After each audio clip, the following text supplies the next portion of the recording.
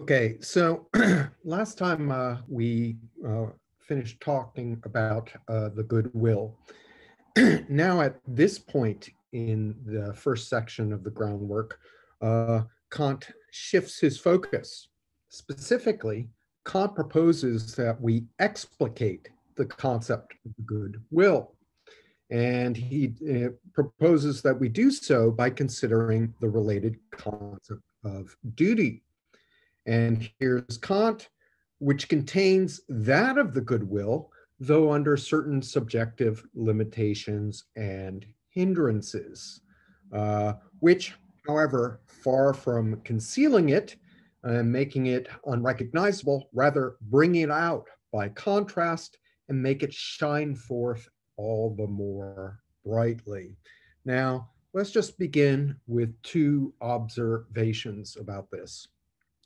First, the concept of the goodwill is broader than the concept of a will that acts from duty. After all, Kant claims that the concept of duty contains the concept of the goodwill. So, acting from duty is not a necessary condition for possessing a good will.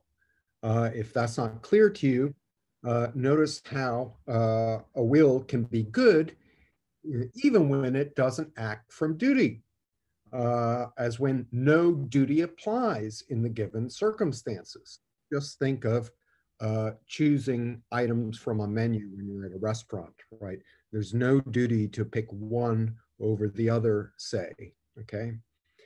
Second, Kant considers special cases of the goodwill where the goodwill must overcome certain subjective limitations and hindrances in order that the absolute value of the goodwill will shine forth more brightly to common rational moral cognition.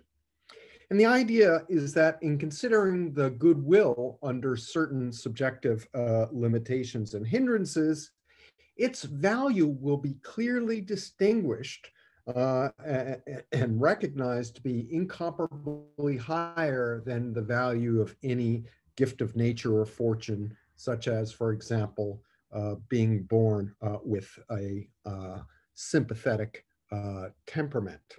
Okay, so we're going to begin by marking a distinction. That's going to be important for this section. Kant claims, or rather Kant distinguishes between acting in conformity with duty and acting from duty. So let's begin with the first notion. An action conforms to duty just in case, right, it's consistent with what duty requires. Okay. Notice that in order for an action to conform to duty, it's only necessary that the action be compatible with the requirements of duty, no matter how or what the motive was for performing that action. So, for example, if it's a duty to be honest in commercial transactions, the actions of a shopkeeper who charges a fixed regular price for everyone conforms to duty, even if they're motivated to do so out of rational self-interest rather than respect for the moral law. Now, in order for an action to be done from duty, not only must it conform to duty, not only must that action be compatible with what duty requires, but it must be motivated in a certain way. Actions done from duty must be done for the sake of duty and not for the sake of any non-moral incentive such as rational self-interest. Okay, right. Now, Kant claims that only actions done from duty have moral worth or moral content. Now remember, an action done from duty is one consistent with what duty requires, but it's also motivated in the right sort of way, right? It's done for the sake of duty and not for the sake of some non-moral incentive. Now, to say that actions done from duty have moral worth or moral content is not to claim that actions that merely conform with duty but not done from duty have no moral value. That such actions fulfill the requirements of duty is morally valuable, and so merit approval, or as Hume might have put it, moral approbation. Indeed, such actions might even merit praise and encouragement just in virtue of conforming to duty, even if they were not done from duty. So the moral worth of an action goes beyond the value that would merit moral approval. The moral, hang on a second. Okay. The moral worth of an action is more than its compatibility with requirements of duty. The moral worth of an action consists in its being motivated in the right sort of way. Specifically, an action only has moral worth if it's done solely from duty. Thus, the moral worth of an action merits not approval, but according to Kant, esteem. And esteem is the recognition of a special worth of character that is a gift of neither nature nor fortune. Now, not all actions of a good will merit esteem, only those that are done solely from duty, in the absence of any other kind of incentive. Now, the notion of inclination plays an important role in Kant's subsequent discussion. His earlier mention of certain subjective limitations and hindrances was a reference to inclination, okay? So we're going to have to try to get clearer about what he means by inclination. Now, in a footnote in the groundwork, Kant defines inclination as the dependence of the faculty of desire on feeling. Well, that's not terribly helpful, but in later works, Kant explains further. Specifically, Kant claims that the mind's powers divide into three faculties. There's the faculty of cognition, the faculty of feeling, and the faculty of desire. The faculty of cognition involves having representations about the world. The faculty of feeling involves things like feeling pleasure or pain. And in a weird way, the faculty of desire is midway between both of these faculties. The faculty of desire is, as it were, the mind's capacity to produce an object by means of a representation, okay? You think of breakfast, that's a kind of representation. This, you think, wow, that would be good right now. That involves the feeling of pleasure, and that moves you, right, to go fix yourself breakfast, right? So the faculty of desire, that is to bringing about an object by means of a representation, involves having a representation of the object accompanied by a feeling of pleasure. Now, sometimes Kant will speak of desire in a kind of generic way, but sometimes he means it in a specific sense, right? In the specific sense, it's a representation accompanied by a feeling of pleasure. And in this specific sense, it contrasts with an aversion, right? Which is a representation of an object accompanied by a feeling of displeasure or pain. In empirical desire or aversion, the feeling of pleasure or displeasure is the contingent result of the way in which this representation in your mind affects one's susceptibility to feeling. And when an empirical desire becomes habitual, it's an inclination. And when an empirical version becomes a habitual, it's a desire. And just as desire, right, can be used generically, right, to cover specifically desires and aversions, similarly, inclination has a more general and more specific sense. In the specific sense, right, it's a habitual specific desire. In the generic sense, it's going to include fear as well. So for now, you can just think of an inclination as a habitual desire. Now, following Hume, Kant holds that the regular operation of habit occurs unreflectively.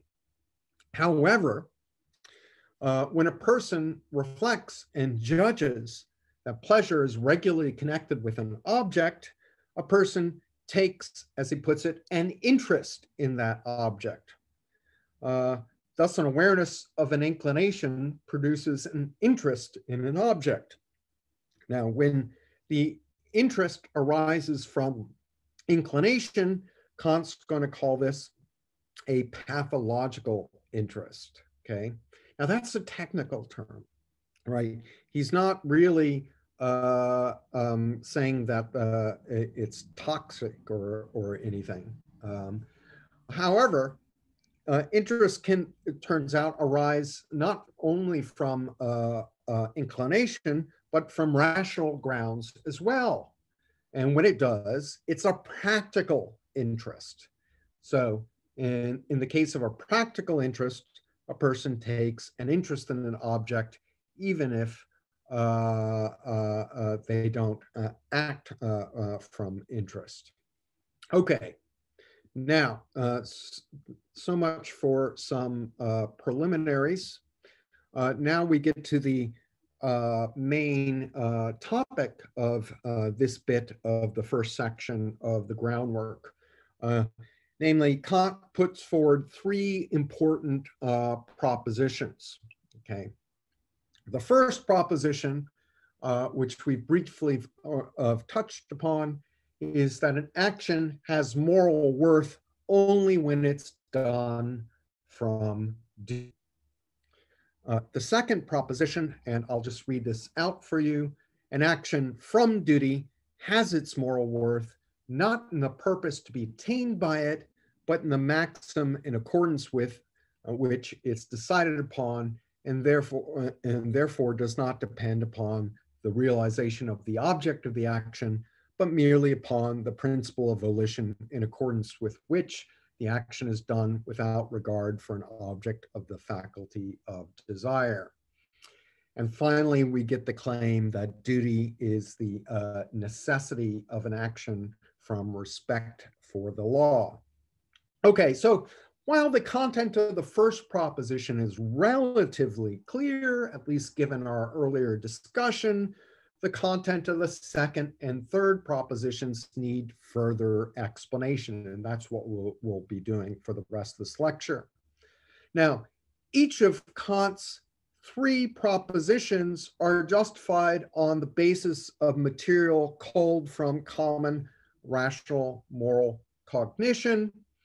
The second and third propositions depend on the previous propositions, and reflection upon the third proposition is going to lead to the first formulation of the moral law, right? In particular, it's going to lead to representing the moral law as the formula of universal law.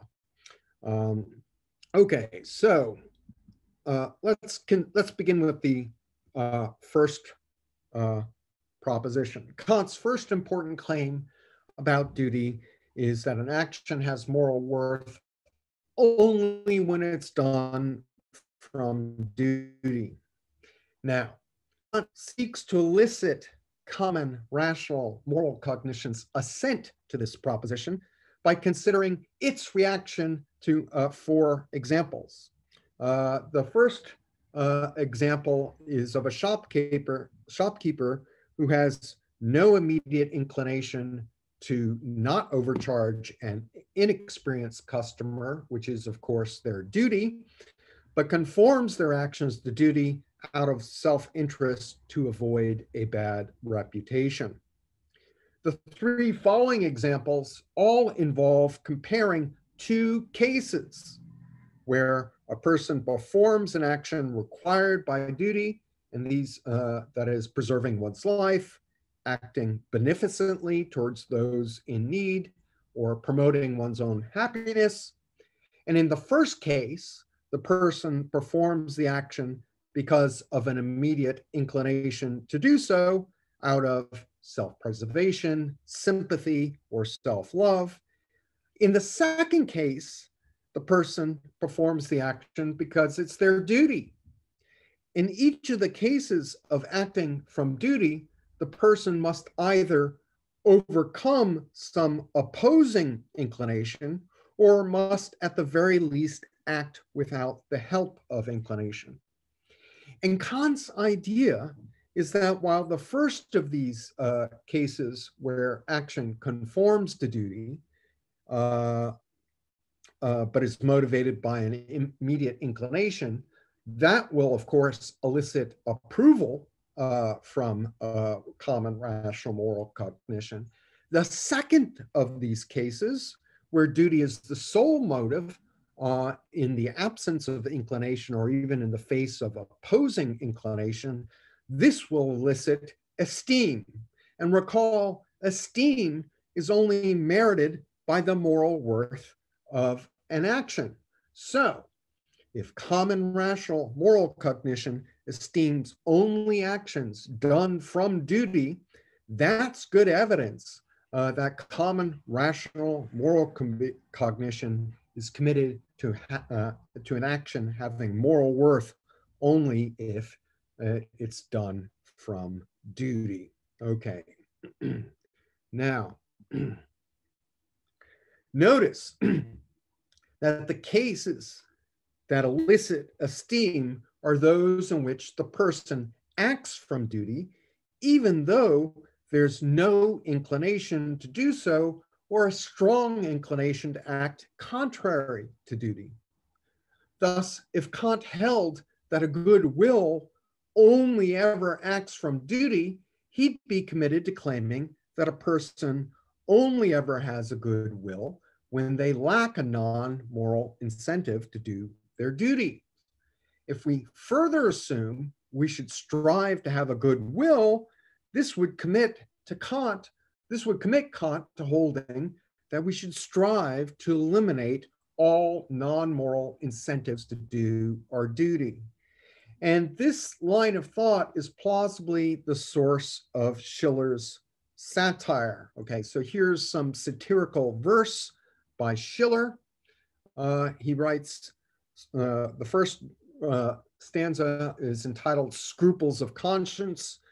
I like to serve my friends, but unfortunately I do it by inclination. So I'm bothered by the thought that I'm not virtuous. Second stanza entitled Decision. There is no other way but this. You must seek to despise them and do with repugnance what duty bids you. Now, Schiller's satire, I believe, is unfair. Kant explicitly denies these commitments. Kant does not believe that we should strive to eliminate all non-moral incentives to do our duty. Rather, in the Metaphysics of Morals, Kant explicitly claims that we have a duty to cultivate love, sympathy, and other inclinations that makes it easier to do our duty. Moreover, Kant denies that actions done from duty are done with repugnance. So in Religion Within the Limits of Reason, he writes, he claims that conforming to duty with repugnance reveals a hidden hatred of the law and is the opposite of acting with goodwill. Now, I think the line of thought leading to Schiller's satire goes wrong at the very first step. It's not the case that a goodwill only ever acts from duty. Again, a person can possess a goodwill even in circumstances where no duty applies to their action. If you're deciding whether to have vanilla or chocolate ice cream, there's no relevant duty applicable. Nonetheless, in those circumstances, you may nonetheless possess a goodwill. Moreover, a divine will, according to Kant, is the goodwill, even though it's impossible for it to act from duty, since being infinite in nature, it's not subject to subjective limitations and hindrances of finite beings like ourselves. Okay, so let's move on to the second proposition. And again, let me read out Kant's official formulation. An action from duty has its, excuse me, has its moral worth, not in the purpose to be attained by it, but in the maxim in accordance with which it's decided upon. Now, really, Kant's second proposition is two claims in one. There's a negative claim and then there's a positive claim. The negative claim is that the moral worth of an action done from duty does not depend on what it accomplishes. The positive claim says the moral worth of an action done from duty depends merely on its maxim or principle of volition. Okay, so let's begin with the first negative claim. And this clearly parallels a negative claim about the goodwill. Just as the value of a goodwill does not depend on what it accomplishes, so the moral worth of an action doesn't depend on what it accomplishes. This should not be surprising, again, since the concept of duty contains the concept of a goodwill. Kant says that the negative claim is clear from what has gone on from before. Here, he's partly alluding to the parallel discussion of the goodwill and partly alluding to the discussion of the four examples. So suppose in acting in conformity with duty, a person's action accomplishes some purpose that they're inclined to. According to Kant, this elicits from common rational moral cognition only approval. But in acting solely from duty, a person's action accomplishes no purpose that they're inclined to. According to Kant, this elicits from moral rational cognition not only approval, but esteem. And since esteem is only merited by the moral worth of an action, it follows that the moral worth of an action does not depend on accomplishing some inclined purpose. Now, if the moral worth of an action doesn't depend on what it accomplishes, then, well, what does it depend upon? According to Kant, the moral worth of an action depends on its maxim or principle of volition. Now, Kant's argument is abstract here. However, I believe the point can be put less abstractly by following Kant's discussion of the four examples. Okay, so when common rational moral cognition esteems an action done from duty, this esteem is merited by the fact that the person acted from duty in the absence of supporting inclination and potentially in the face of opposing inclination. What merits esteem is the person freely chose to do their duty despite certain subjective limitations and hindrances. It's the policy or maxim that they adopted to do what duty requires that elicits esteem from common rational moral cognition and not the accomplishment of any inclined purpose. Now, we'll be talking more about what exactly a maxim is next time, but for now, this should do. So it can only be in the maxim of the action that its moral worth resides. Okay, let's talk now about the third proposition. Duty is the necessity of an action from respect for law. Now, Kant claims this third proposition follows from the previous two. Now, strictly speaking, this cannot be right, since the third proposition involves the notion of respect not mentioned in the first two propositions. However, the third proposition plausibly follows from the first two propositions in conjunction with a positive characterization or definition of respect. Now, Kant claims that acting from duty involves the feeling of respect for the moral law. The feeling of respect arises, and here's a quote, and it comes from this long footnote about respect. The feeling of respect arises from the immediate determination of the will by means of the law and consciousness of this. So respect, unlike self-preservation, sympathy, self-love, is not an inclination. In acting from inclination, a person attempts to achieve some purpose because they antecedently want to, okay? But a person respects something not because they want to respect it. Rather, a person respects something because they recognize the reasons they must respect it. Thus, Kant claims only what is connected with my will merely as a ground and never as effect can be the object of respect. Okay?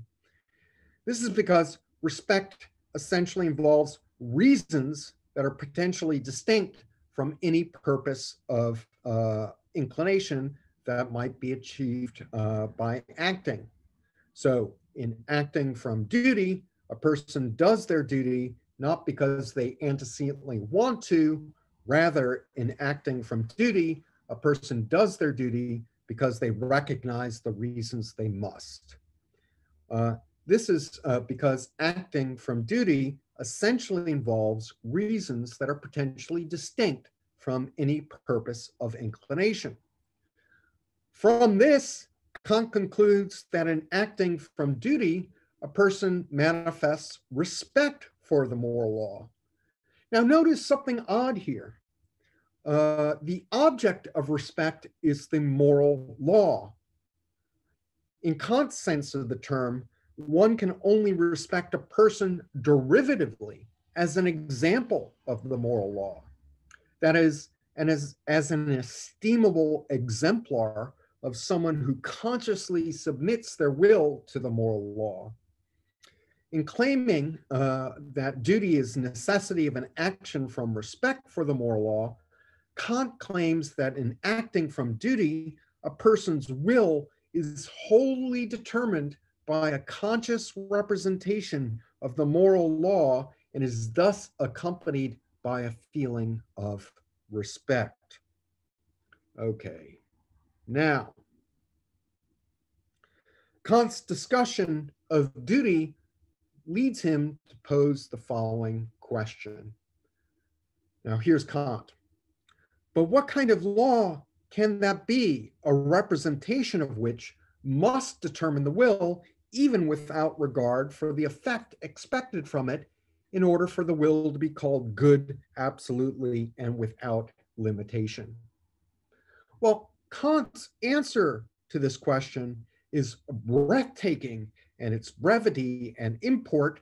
For his answer, in his answer, Kant claims to have discovered a provisional formulation of the supreme principle of morality.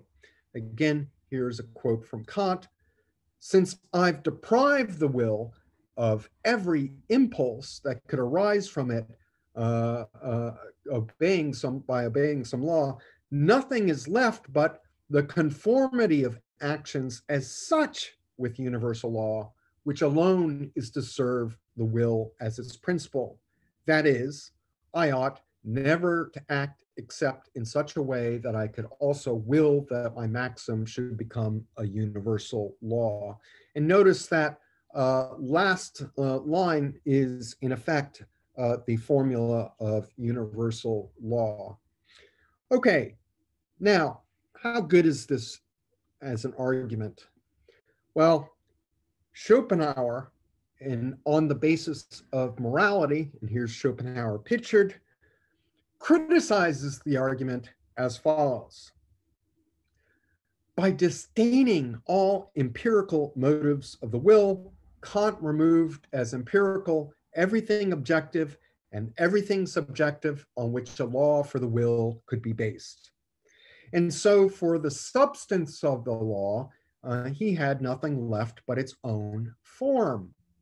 Now, this is simply conformity to law, but such conformity consists in its being applicable to all, and so in its universal validity. Accordingly, this becomes the substance and consequently the purport and meaning of the law are nothing but its universal validity itself. It will therefore read, excuse me, act only in accordance with that maxim through which you can at the same time will that it should become a universal law for all rational beings.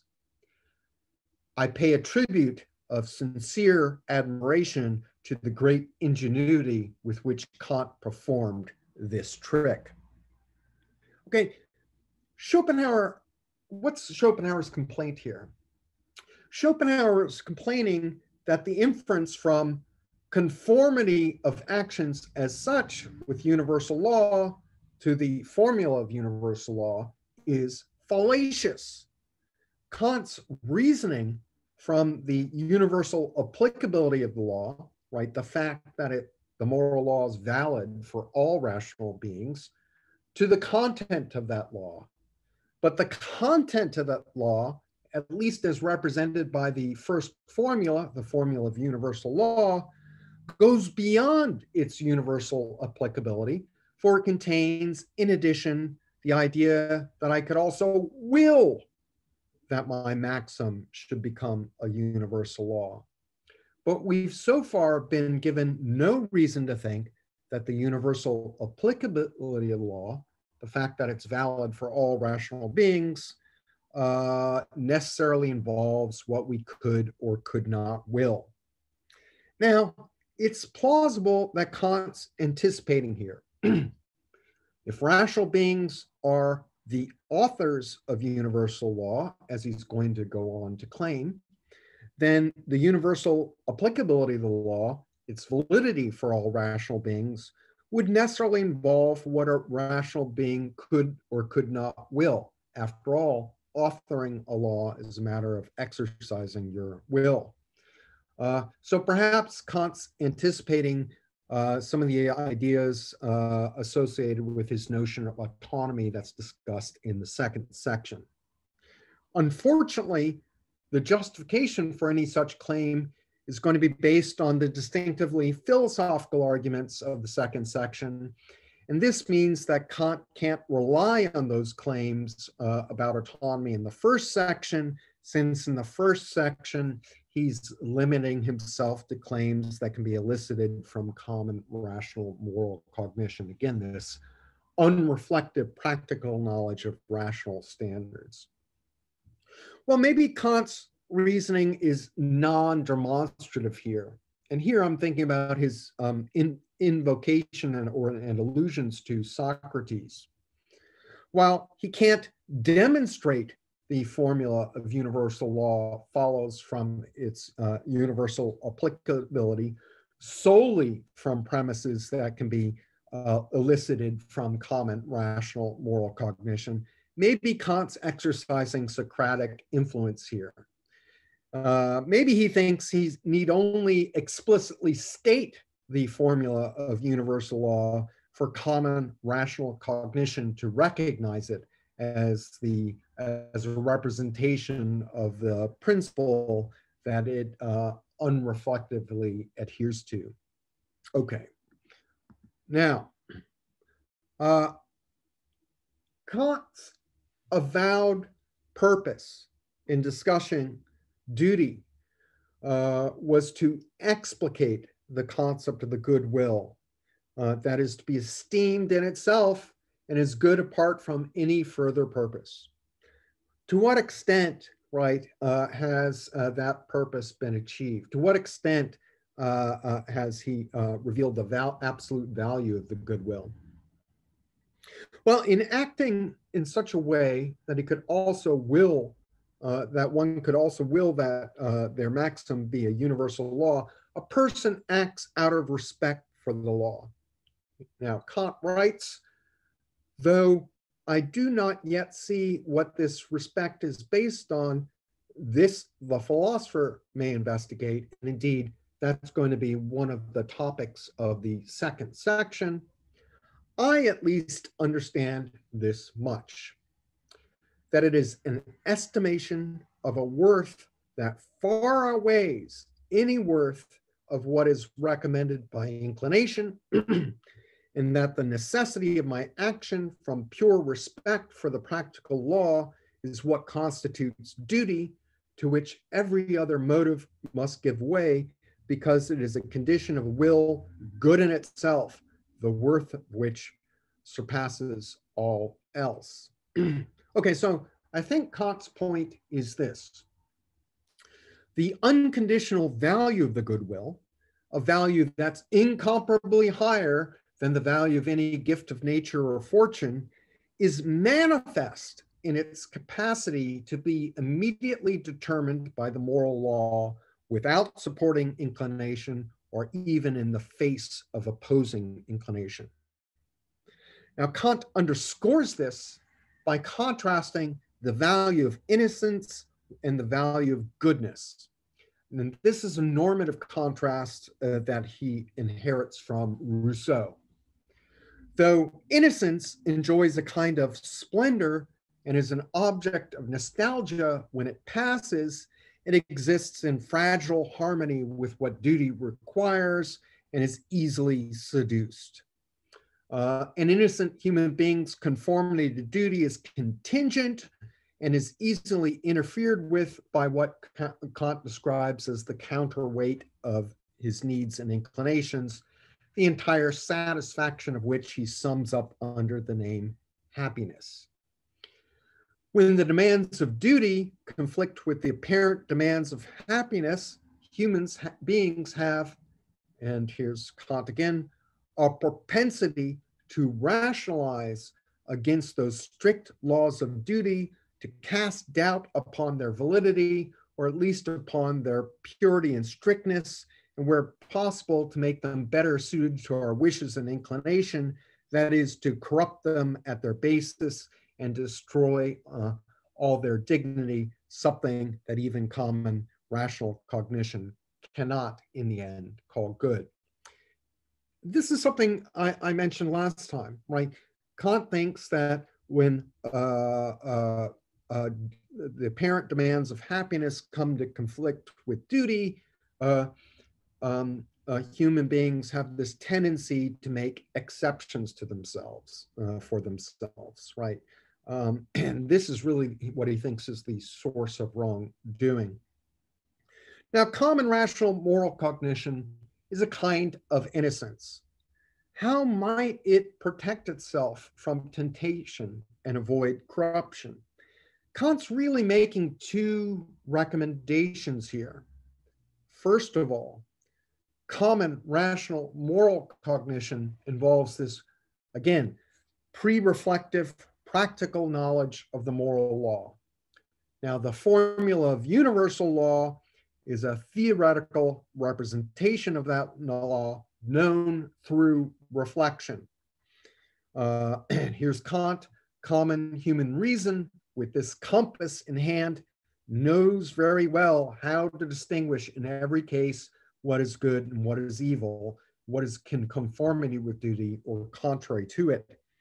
So by appraising actions with an explicit representation of the principle, that it implicitly follows common rational moral cognition can resist the temptation to make exceptions for itself and so avoid corruption.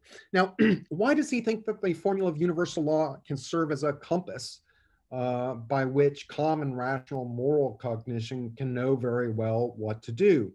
Well, remember the diagnosis for human wrongdoing. It invariably involves making exceptions for ourselves to universal moral law. So when you're tempted to lie to get out of some difficulty, you don't think lying's right. You think, oh, lying's wrong, but only just this once, I'm going to lie, right? However, what the formula of universal law emphasizes is its universal applicability. And that's straightforwardly inconsistent with making an exception for yourself. That's why Kant thinks it can be an effective moral compass for those lost to temptation. Okay, the second way in which common rational moral cognition can protect itself from temptation and avoid corruption is this. Well, he writes, just as wisdom has no need of science, just as wisdom has need of science, not to learn from it, but to gain durability and access to its principles. Again, this is a reference to Plato's Meno. Common rational moral cognition has need of philosophy, not to learn from it, but to gain durability and access to its principles. Remember, common rational moral cognition already knows right from wrong, right? So we're not relying on philosophy to teach us what's right. We don't require philosophy to teach us how to be honest or to be good. What philosophy does, however, contribute is not knowledge of right or wrong, but rather to gain durability and access to the principles by which we act morally. Thus, common rational, if that's true, then even common rational moral cognition can recognize a practical motive to engage in the kind of philosophical reflection that Kant is going to be pursuing in the second section. There, Kant argues that whereas the first formula is best for the appraisal of action, for access to the moral law, the three formulas should be applied to one in the same action, thereby bringing the moral law closer to intuition and feeling. Now, it's not yet clear what Kant means by access to the moral law. But Kant is at least claiming this much. With the first formula as an external aid, a person has sufficient means to act in conformity with duty. But by gaining access to the moral law, thereby bringing it closer to intuition and feeling, a person forms a strong desire to do so, even though there's no inclination to do so or a strong inclination to act contrary to duty. And in forming such a desire, common rational moral cognition ensures, as it were, the durability of its principle, right? Now, gaining entrance to the moral law is a kind of fall from innocence. This can be a painful experience. The nostalgia for innocence lost that many feel after the fall is a manifestation of this. Loss of innocence can be so painful for some so as to breed resentment. Thus, Kant attributes misology, or hatred of reason, to the envy and resentment of those whose innocence has been forever lost. Interpreting access to the moral law as a fall from innocence is confirmed by Kant's own account of the lapsarian myth in Religion Within the Limits of Reason. According to Kant, the serpent spoke truly to Eve when he claimed that by eating of the fruit that they would become equal to God. In gaining, recall the relevant tree is the tree of knowledge of good and evil. So in gaining practical reason, that is knowledge of good and evil, Adam and Eve become equal to God in the sense that every rational being has equal and unconditional worth. Okay, so next time we're going to begin talking about the second section. Now, you'll be forgiven if you're still unclear about the formula of universal law, what it means exactly, or how to go about applying it. We'll be discussing that in the context of the second section. And the reason I'm putting off that discussion is because it's easier to see in the context of the material from the second section. So we'll be talking about the second section for the next 2 weeks. But for the most part, I believe what I'll be talking about for next lecture is just the material connected with the first formula. Now, the first formula has 2 variant formulations. We've seen the first variant, the formula of universal law. However, Kant discusses how to apply this formula in terms of a variation called the formula of law of nature, because he thinks it's a little bit more intuitive to operate with. So that's what we'll be discussing next time. The first formula in its variant, the formula of law of nature. We'll look at Kant's derivation of this formula. Then we'll look at how to apply it. And we'll be looking at how to apply it in the context of 4 examples. Now, Kant is going to discuss these examples with each of the formulations of the moral law.